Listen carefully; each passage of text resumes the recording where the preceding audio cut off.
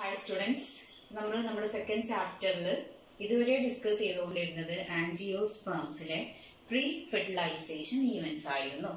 Pre fertilisation events എന്ന് പറയുമ്പോൾ നിങ്ങൾക്കറിയാം അതിൽ രണ്ട് കാര്യങ്ങളാണ് വരുന്നത് അല്ലെ. ഏതൊക്കെയാണ്? ഗാമിറ്റോജെനസിസും ഗാമെറ്റിക് ട്രാൻസ്ഫറും. അപ്പോൾ ഇവിടെ ഗാമിറ്റോജെനസിസ് എന്ന് പറഞ്ഞാൽ നമ്മൾ എന്തൊക്കെയാ പഠിച്ചത്? മൈക്രോസ്പോറോജെനസിസും മെഗാസ്പോറോജെനസിസും. നമ്മൾ എന്തൊക്കെയാണ് നിങ്ങൾക്ക് ഓർമ്മയുണ്ടല്ലോ അല്ലെ. ഞാനൊന്നുകൂടെ പറയേണ്ട ആവശ്യമില്ലല്ലോ, നിങ്ങൾ പഠിച്ചിട്ടുണ്ട്, നോട്ട് ചെയ്തിട്ടുണ്ട്. അത് ക്ലിയർ ആണ്, നിങ്ങൾക്ക് ക്ലിയർ ആണ് അല്ലേ? ഓക്കെ. പിന്നെന്താണ് രണ്ടാമത്തെ ഇവന്റ്? എന്താണ് ഗെമറ്റിക് ട്രാൻസ്ഫർ എന്ന് പറയുമ്പോൾ? എന്താണ് ഹയർ പ്ലാന്റ്സിൽ ഗെമറ്റിക് ട്രാൻസ്ഫർ എന്ന് പറയുന്ന പേരാണെന്ത്? പോളിനേഷൻ. അത് നമ്മൾ പഠിച്ചിരുന്നു അല്ലേ? അപ്പോ ഇനി നമുക്ക് പോകാനുള്ള എന്താണ്? ഫെർട്ടിലൈസേഷൻ എന്ന് പറയുന്ന ഈവന്റ് ആണ് ഫെർട്ടിലൈസേഷൻ ഈവന്റ്. ഓക്കെ. അപ്പൊ നമ്മുടെ പോളിനേഷനിൽ സംഭവിക്കുന്ന എന്തായിരുന്നു? പൊള്ളൻ ഗ്രെയിൻ ആന്തറിനകത്ത് നിന്ന് എവിടെ പോയിട്ട് ഫോളോ ചെയ്യുന്നു? സ്റ്റിഗ്മയിൽ പോയിട്ട് ഫോളോ ചെയ്യുന്ന പ്രോസസ് ആണെന്ത്? പോളിനേഷൻ എന്ന് പറയുന്നത് അല്ലെ. അപ്പൊ അതിനുശേഷം പിന്നെ എന്തെല്ലാമാണ് സംഭവിക്കുന്നത് എന്നതാണ് നമ്മൾ ഇന്ന് ഡിസ്കസ് ചെയ്യാൻ പോകുന്നത്. ഓക്കെ. അപ്പോൾ അതിനുശേഷം പോളിനേഷന് ശേഷം സംഭവിക്കുന്ന പ്രോസസ്സുകൾ നമുക്ക് ഇങ്ങനെ പറയാം. It is pollen pistil interaction.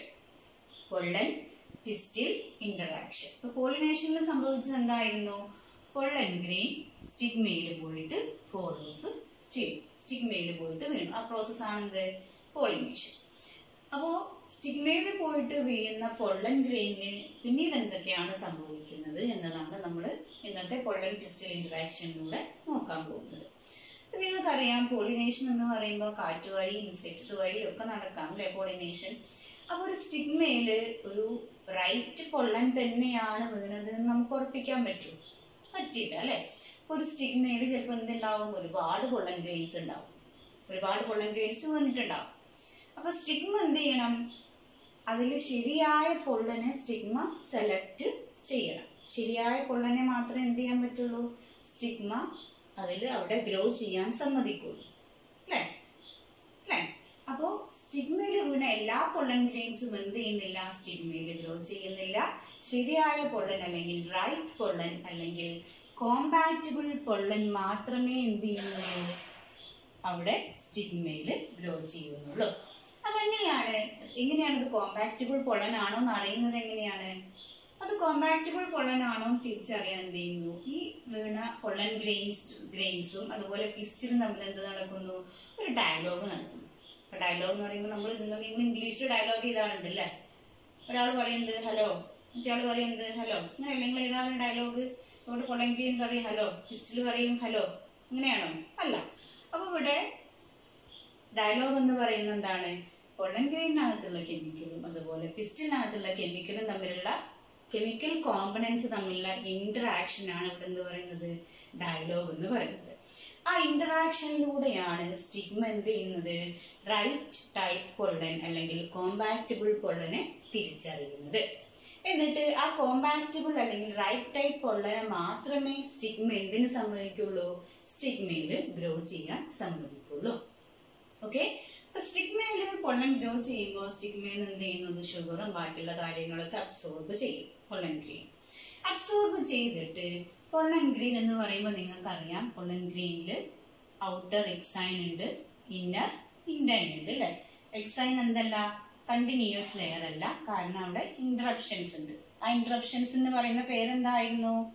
It is germ Paul അല്ലെ, ജേം പോൾ. അപ്പൊ സ്റ്റിഗ്മയിൽ വീണ പൊള്ളൻ ഗ്രെയിൻസിന് എന്ത് സംഭവിക്കുന്നു? പൊള്ളൻ ഗ്രെയിൻ റൈറ്റ് ടൈപ്പ് പൊള്ളനിൽ നിന്ന് എന്ത് സംഭവിക്കും? ഈ ജേം പോളിലൂടെ പൊള്ളൻ ട്യൂബ് ഫോം ചെയ്യും. പൊള്ളൻ ട്യൂബ് ഫോം ചെയ്യും. ആ പൊള്ളൻ ട്യൂബ് എന്ത് ചെയ്യുന്നു? സ്റ്റിഗ്മ പിയേഴ്സ് ചെയ്തിട്ട് അതിനകത്തേക്ക് എൻട്രി ചെയ്യും. സ്റ്റിഗ്മ പിയേഴ്സ് ചെയ്തിട്ട് അതിനകത്തേക്ക് എൻട്രി ചെയ്യുന്നു. നമുക്കറിയാം പൊള്ളൻ ഗ്രെയിൻസ് ആന്തറിനകത്ത് നിന്ന് പുറത്തേക്ക് വരുമ്പോൾ അതില് മോസ്റ്റ് ഓഫ് ദ പൊള്ളൻ ഗ്രെയിൻസിലും എന്താണ്? 3 സെൽഡ് കണ്ടീഷനിലാണ് അത് പുറത്തേക്ക് വരുന്നത് നമ്മൾ പറഞ്ഞിട്ടുണ്ട് അല്ലെ. അതിൽ ലാർജ് വെജിറ്റേറ്റീവ് സെൽ ഉണ്ടാവും, 2 മെയിൽ ഗാമീറ്റ്സ് ഉണ്ടാവും. മറ്റു ചില പൊള്ളൻ ഗ്രെയിൻസ് ആണെങ്കിൽ അതിൽ എന്താ ഉണ്ടാവുക? വെജിറ്റേറ്റീവ് സെല്ലും ജനറേറ്റീവ് സെല്ലും 2 സെൽഡ് സ്റ്റേജിലാണത് എവിടെ എത്തുക? സ്റ്റിഗ്മയിൽ എത്തുക അല്ലെ? ചില പൊളൻ ഗ്രെയിൻസ് 3 സെൽഡ് സ്റ്റേജിൽ സ്റ്റിഗ്മയിലെത്തുന്നു, ചില പൊളൻ ഗ്രെയിൻസ് 2 സെൽഡ് സ്റ്റേജിൽ സ്റ്റിഗ്മയിലെത്തുന്നു. അപ്പൊ 3 സെൽഡ് സ്റ്റേജിൽ സ്റ്റിഗ്മയിലെത്തിയ പൊളൻ ഗ്രെയിൻസിൽ പിന്നീട് ഡിവിഷൻസ് ഒന്നും നടക്കാറില്ല. കാരണം എന്താണ്? അവിടെ 2 മെയിൽ ഗാമീറ്റ്സ് ഓൾറെഡി ഫോം ചെയ്ത് കഴിഞ്ഞിട്ടുണ്ട് ജനറേറ്റീവ് സെല്ലിൽ. ഇനി ആ പൊളൻ ഗ്രെയിൻ 2 സെൽഡ് സ്റ്റേജിലാണ് സ്റ്റിഗ്മയിൽ വന്നിട്ട് വീഴുന്നത് എന്നുണ്ടെങ്കിൽ സ്റ്റിഗ്മയിൽ വെച്ചിട്ട് ആ പൊളൻ ഗ്രെയിനകത്തുള്ള ജനറേറ്റീവ് സെല്ല് ഡിവൈഡ് ചെയ്തിട്ട് അവിടെ 2 മെയിൽ ഗാമീറ്റ്സ് ഫോം ചെയ്യും. ഇങ്ങനെ ഫോം ചെയ്ത 2 മെയിൽ ഗാമീറ്റ്സ്, അതായത് ഈ പൊളൻ ഗ്രെയിനകത്തുള്ള കണ്ടൻസ് എങ്ങോട്ട് ട്രാൻസ്ഫർ ചെയ്യും? ഈ പൊളൻ ട്യൂബിലേക്ക് ട്രാൻസ്ഫർ ചെയ്യും. ഓക്കെ. പിന്നീട് ഈ പൊളൻ ട്യൂബ് എന്ത് ചെയ്യുന്നു? സ്റ്റിഗ്മ കടന്ന് സ്റ്റൈല് കടന്ന് അതെവിടെ എത്തുന്നു? That enter into ovary. Stigma കടന്ന് സ്റ്റൈല് കടന്ന് അത് എങ്ങോട്ട് എൻ്റർ ചെയ്യുന്നു? ഓവറിയിലേക്ക് എൻ്റർ ചെയ്യും. നിങ്ങൾക്കറിയാം ഓവറി എന്ന് പറയുമ്പോൾ അതിനകത്ത് എന്തുണ്ട്? ഓവ്യൂൾസ് ഉണ്ട് അല്ലെ? ഓവറിക്കകത്ത് ഓവ്യൂൾ ഉണ്ട്. ഓവ്യൂളിനകത്ത് എന്തുണ്ട്? there is embryo sac. Embryo sac ഉണ്ട് അല്ലെ? അപ്പോ സ്റ്റൈല് കടന്ന് ഓവറിക്കകത്ത് എത്തിയ പൊളൻ ട്യൂബ് എങ്ങോട്ട് എൻട്രി ചെയ്യുന്നു? ഓവ്യൂളിനകത്തേക്ക് എൻട്രി ചെയ്യണം. ഓവ്യൂളിനകത്ത് നിന്ന് പിന്നെ അത് എങ്ങോട്ട് എത്തണം?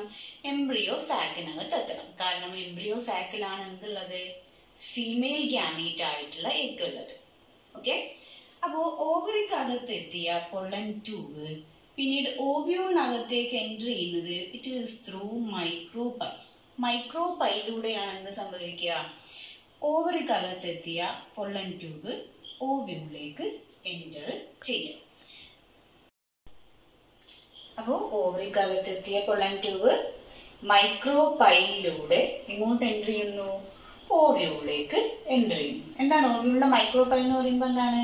ഓവ്യൂളിനകത്ത് ഇൻവെലിമെന്റ്സ് ആബ്സെന്റ് ആയിട്ടുള്ള റീജിയൻ ആണെന്ത്? മൈക്രോപൈൽ എന്ന് പറയുന്നത്.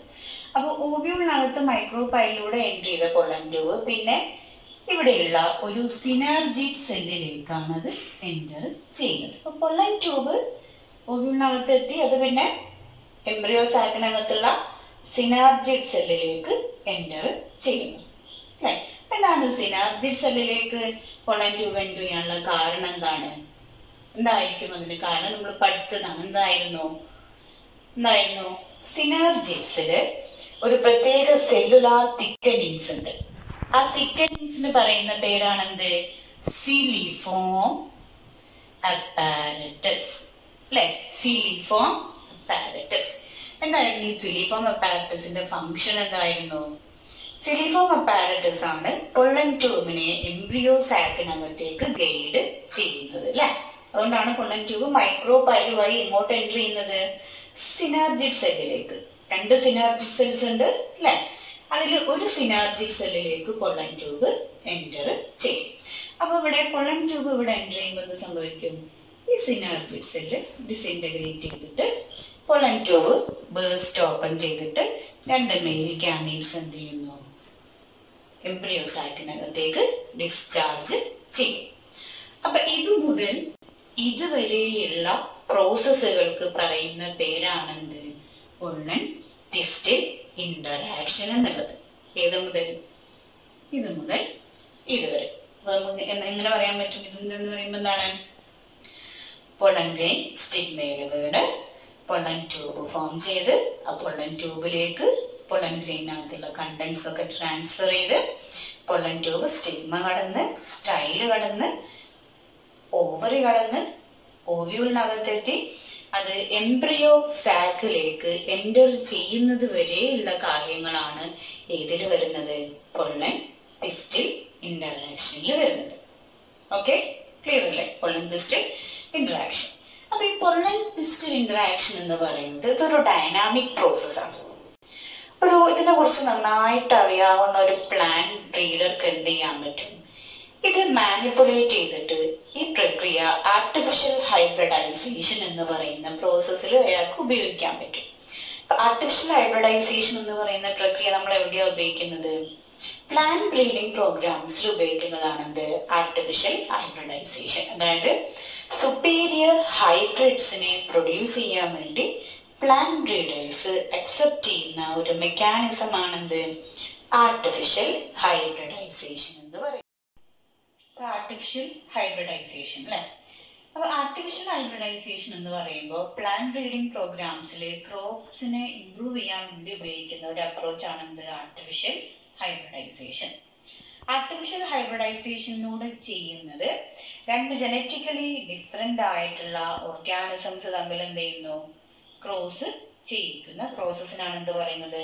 ആർട്ടിഫിഷ്യൽ ഹൈബ്രിഡൈസേഷൻ എന്ന് പറയുന്നത്. എന്തിനാണ്? For the protection of superior hybrids. അപ്പോൾ ആർട്ടിഫിഷ്യൽ ഹൈബ്രിഡൈസേഷനിൽ ഫസ്റ്റ് നമ്മൾ ചെയ്യുന്നത്, ആർട്ടിഫിഷ്യൽ ഹൈബ്രിഡൈസേഷൻ നടത്താൻ വേണ്ടി രണ്ട് പാരന്റ്സിനെ നമ്മൾ സെലക്ട് ചെയ്യണം. രണ്ട് പാരന്റ്സിന്, 2 പാരന്റ്സ്. അപ്പൊ ആ 2 പാരന്റ്സ് എന്ന് പറയുമ്പോൾ അതിൽ ഒരു പാരന്റ് എന്തായിരിക്കും? മെയിൽ ആയിരിക്കും, മറ്റേ പാരന്റ് എന്തായിരിക്കും? ഫീമെയിൽ ആയിരിക്കും. അപ്പൊ ഒന്ന് മെയിൽ പ്ലാന്റും മറ്റേത് എന്തായിട്ട് ഉപയോഗിക്കും? ഫീമെയിൽ പ്ലാന്റുമായിട്ട് ഉപയോഗിക്കും. നമ്മൾ ചെയ്യുന്നത് മെയിൽ പ്ലാന്റിൽ പൊളൻ ഗ്രെയിൻസിനെ കളക്ട് ചെയ്തിട്ട് ഫീമെയിൽ പ്ലാന്റിന്റെ സ്റ്റിഗ്മയിൽ ഡസ്റ്റ് ചെയ്യാണ് ചെയ്യുക. ഓക്കെ. അപ്പോൾ മെയിൽ പ്ലാന്റിന്റെ എന്ത് നമുക്ക് ആവശ്യമുള്ളൂ? ആന്തറിനകത്തുള്ള പൊളൻ ഗ്രെയിൻസ്, ഫീമെയിൽ പ്ലാന്റിൽ അതിന്റെ സ്റ്റിഗ്മ. ഓക്കെ. ഇനി ആർട്ടിഫിഷ്യൽ ഹൈബ്രിഡൈസേഷന്റെ സ്റ്റെപ്സിനെ നമുക്ക് 4 ആയിട്ട് ക്ലാസിഫൈ ചെയ്യാം. 4 സ്റ്റെപ്സ് ആണ് ഇതിലുള്ളത് ആർട്ടിഫിഷ്യൽ ഹൈബ്രിഡൈസേഷൻ ഉള്ളത്. അതിൽ ഒന്നാമത്തെ സ്റ്റെപ്പാണ് ഇമാസ്കുലേഷൻ. രണ്ടാമത്തെ സ്റ്റെപ്പാണ് ബാഗിംഗ്.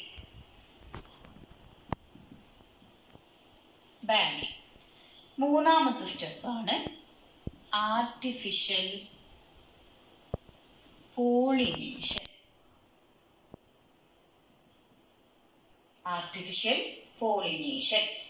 നാലാമത്തെ സ്റ്റെപ്പാണ് റീബാഗിംഗ്.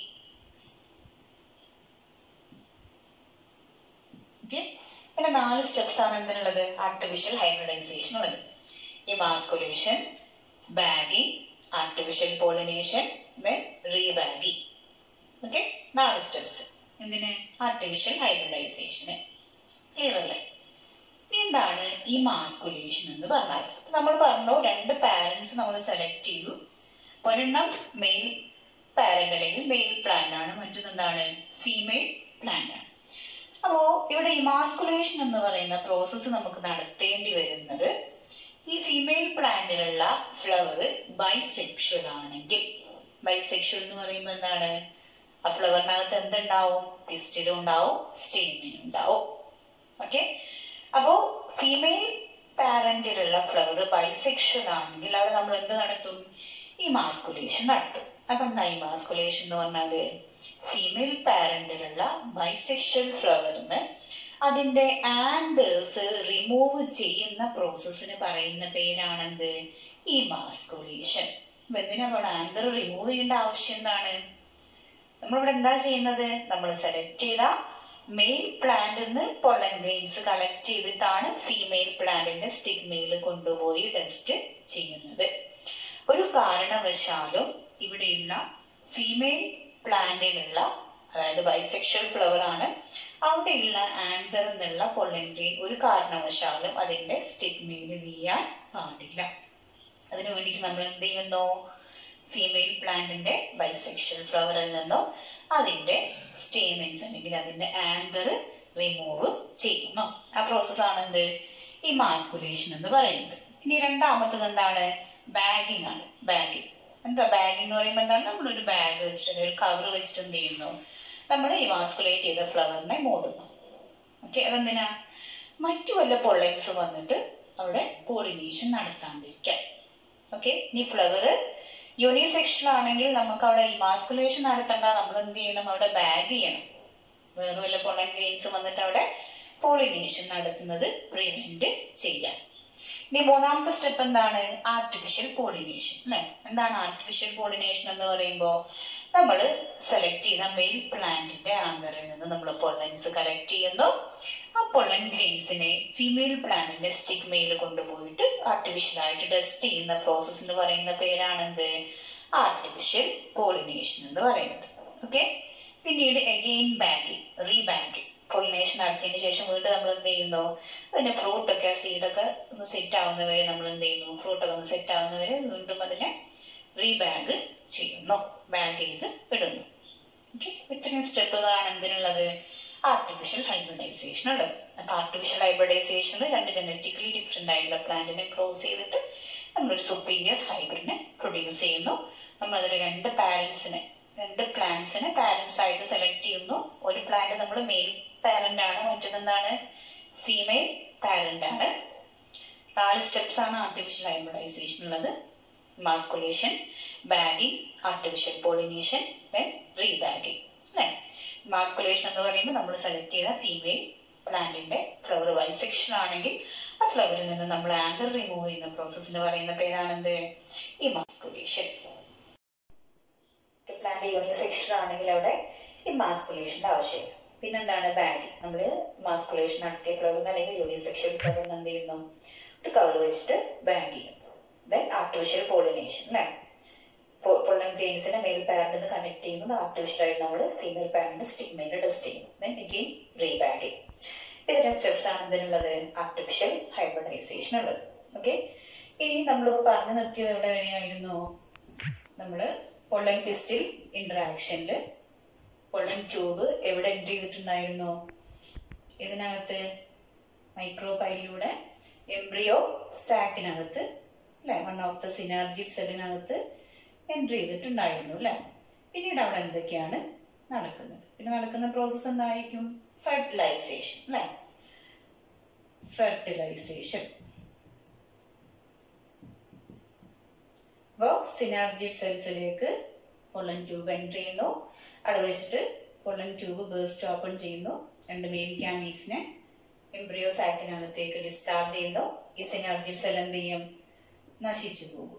ഓക്കെ, അപ്പൊ എംബ്രിയോ സാക്കിനകത്ത് എന്ത് വന്നിട്ടുണ്ട്, രണ്ട് മെയിൽ ഗാമീറ്റ്സ് എത്തിയിട്ടുണ്ട്. ഓക്കെ, രണ്ട് mail gametes.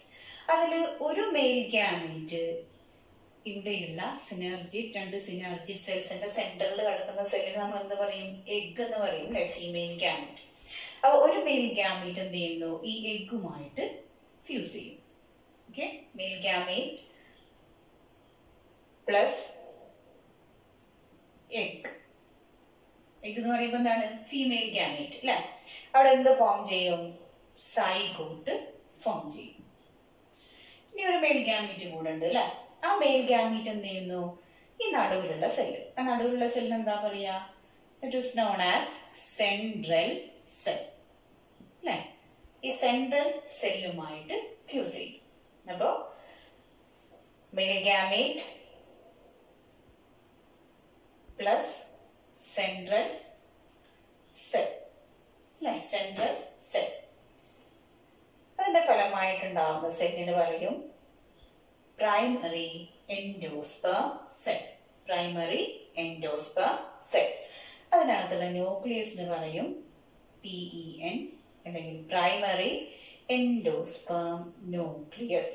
Primary endosperm nucleus.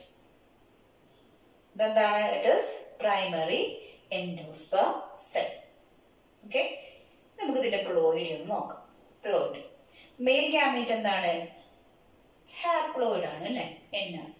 Egg എന്താണ്, എഗ് ഉണ്ടായത് എങ്ങനെയാണ്, മിയോസിസ് വഴിയാണ്. So it is also N. അപ്പൊ സൈഗോട്ട് എന്തായിരിക്കും, ഇറ്റ് ഇസ് 2N. ഇനി mail gamete plus central cell. Central സെല്ലിനകത്ത് എത്ര ന്യൂക്ലിയസ് ഉണ്ട്, 2 ന്യൂക്ലിയസ് ഉണ്ട് അല്ലെ. അത് നമ്മൾ എന്താ പറയുന്നത്, പോളാർ ന്യൂക്ലിയർ. പോളാർ ന്യൂക്ലിയർ അല്ലെ. അപ്പൊ 2 ന്യൂക്ലിയസ് ആകുമ്പോൾ സെൻട്രൽ സെൽ എന്താണ്, ഡിപ്ലോയിഡ് ആണ്. മെയിൽ ഗാമീറ്റ് എന്താവും, N ആവും. സെൻട്രൽ സെൽ അപ്പൊ എന്താവും, 2N ആവും അല്ലെ. ഇവിടെ ഉണ്ടാവുമ്പോ പെൻ അല്ലെങ്കിൽ PEC എന്ന് പറയുന്നത് എന്താണ്, 3N ആവും അല്ലെ. 3N. ക്ലിയർ ആയോ, ക്ലിയർ അല്ലേ. ഓക്കെ, അപ്പൊ ഇവിടെ മെയിൽ ഗാമീറ്റും ഫീമെയിൽ ഗാമീറ്റും ആയിട്ടുള്ള എഗ്ഗും തമ്മിലുള്ള ഫ്യൂഷൻ നമ്മൾ പറയുന്ന പേരെന്താണ്, syngamy. It is known as syngamy അല്ലെ, സിംഗമി. അതുപോലെ മെയിൽ ഗാമീറ്റും സെൻട്രൽ സെല്ലും തമ്മിലുള്ള ഫ്യൂഷൻ, അതിന്റെ ഫലമായിട്ട് കിട്ടുന്ന പ്രൊഡക്റ്റ് എന്താണ്? ട്രിപ്ലോയിഡ് ആയിട്ടുള്ള പ്രൈമറി എൻഡോസ്പേം ന്യൂക്ലിയസ് അല്ലെങ്കിൽ പ്രൈമറി എൻഡോസ്പേം സെൽ. എന്താണ്? ട്രിപ്ലോയിഡ് അല്ലെ. അപ്പൊ ആ ഫ്യൂഷൻ നമ്മൾ പറയുന്നത് ട്രിപ്പിൾ ഫ്യൂഷൻ. Triple fusion. എന്താണ്? Triple fusion. ക്ലിയർ ആണ്? ട്രിപ്പിൾ ഫ്യൂഷൻ, ട്രിപ്പിൾ ഫ്യൂഷൻ വേണമെങ്കിൽ ഒന്നുകൂടെ പറയാം. ട്രിപ്പിൾ ഫ്യൂഷനിൽ സംഭവിക്കുന്നത് ഒരു മെയിൽ ഗാമീറ്റും, അതായത് ഹാപ്ലോയിഡ് ആയിട്ടുള്ള മെയിൽ ഗാമീറ്റും പിന്നെ സെൻട്രൽ സെല്ലും തമ്മിലുള്ള ഫ്യൂഷനാണ്. സെൻട്രൽ സെല്ലിനകത്തുള്ള പോളാർ ന്യൂക്ലിയർ അല്ലെ, പോളാർ സെല്ലിനകത്ത് പോളാർ ന്യൂക്ലിയർ അല്ലെ. ഓക്കെ, ഇത് രണ്ടും തമ്മിൽ ഫ്യൂസ് ചെയ്യുന്നു. അപ്പൊ സെൻട്രൽ സെൽ എന്ന് പറയുമ്പോൾ അതിനകത്തുള്ള പോളാർ ന്യൂക്ലിയർ എന്ന് പറയുന്നത് എന്താണ്? ഡിപ്ലോയിഡ് ആണ്. കാരണം സെൻട്രൽ സെല്ലിനകത്ത് 2 ന്യൂക്ലിയർ ഉണ്ട് അല്ലെ, ഡിപ്ലോയിഡ് ആണ്. അപ്പോ n+2 എന്ന് പറയുമ്പോൾ എത്രയാണ്? ദാറ്റ് ഗിവ്സ് 3n അല്ലെ. ഹാപ്ലോയിഡും ഡിപ്ലോയിഡും ചേർന്നുണ്ടാവുന്നത് ട്രിപ്ലോയിഡ്. പ്രൊഡക്റ്റ് എന്താണ്? പെൻ. സെല്ലിന് പറയുന്നത് PEC അല്ലെ, primary endosperm nucleus. Central cell എന്തായിട്ട് മാറുന്നു? പ്രൈമറി എൻഡോസ്പേം സെല്ലായിട്ട് മാറുന്നു. സോ അവിടെ എന്താണ് ഉണ്ടാവുന്ന പ്രൊഡക്റ്റ്? എന്താണ്? ട്രിപ്ലോയിഡ് ആണ്, അല്ലെങ്കിൽ 3n ആണ്. അതുകൊണ്ട് നമ്മൾ ആ ഫ്യൂഷനെ പറയുന്നത് ട്രിപ്പിൾ ഫ്യൂഷൻ.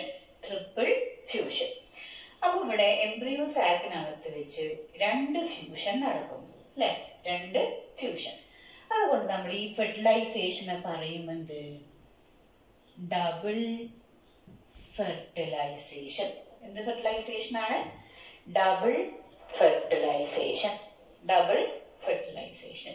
ഡബിൾ ഫെർട്ടിലൈസേഷൻ എന്ന് പറയുമ്പോൾ എന്താണ്? That include syngamy and triple fusion, അല്ലെങ്കിൽ syngamy and triple fusion together known as double fertilisation.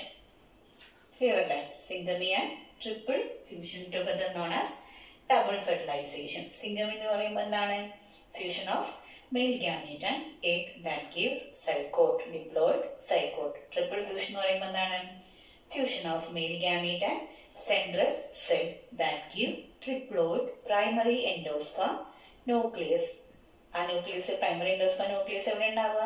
Primary endosperm സെല്ലിനകത്ത്. Okay, triple fusion. ഈ 2 ഫ്യൂഷനും കൂടെ നമ്മൾ പറയുന്നത് എന്ത്? Double fertilisation. Double fertilisation. Okay, clear അല്ലേ? ഈ ഫെർട്ടിലൈസേഷൻ നടന്നതിന് ശേഷം എന്തൊക്കെയാണ് സംഭവിക്കുക? സൈഗോട്ട് എന്ന് പറയുമ്പോൾ എന്തായിട്ട് മാറും?